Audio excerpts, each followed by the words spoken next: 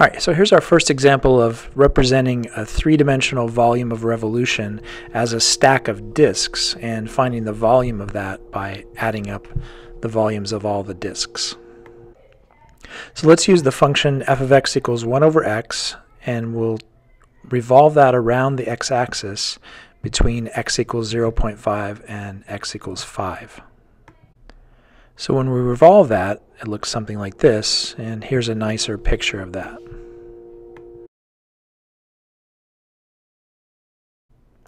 Now we imagine stacking disks in order to fill up this volume along the x-axis.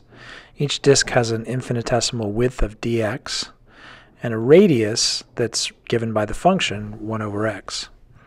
So the volume of one disk is just pi r squared times the height of the disk. And then just a little bookkeeping shows us that r is 1 over x, so r squared is 1 over x squared. H is just dx, the thickness of each disk. And we can write out an expression for the volume and then the integral. And the integral goes from 0.5 to 5. It's a definite integral.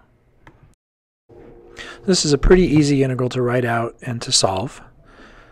I'll just re-express it as x to a negative power so that I can use the power rule to integrate it. And we'll evaluate the limits between 0.5 and 5 to get the answer. The main thing you have to worry about when you're evaluating limits like this is just worrying about sign mistakes. So just go through this carefully. And for this volume we get 1.8 pi.